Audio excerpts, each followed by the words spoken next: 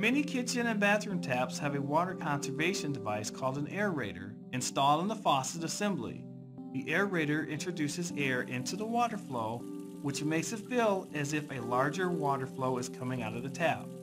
By introducing air into the water, an aerator helps conserve water without disrupting your water pressure.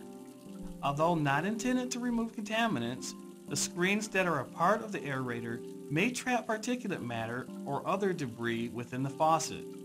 The EPA recommends cleaning out your aerator on a regular basis to help remove particulate matter.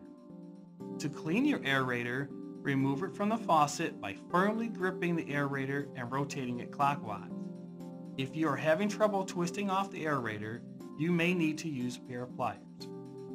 After you remove it, turn your water on and clear any debris you might see. If you want to ensure a deep cleanse, you can let your aerator soak in vinegar for about 30 minutes. If your aerator is rusted or in particularly bad shape, consider stopping at your local hardware store and picking up a replacement.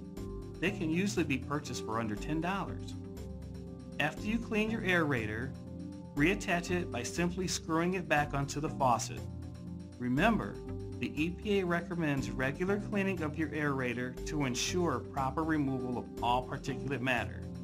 For more tips or information, please visit www.michigan.gov/flintwater.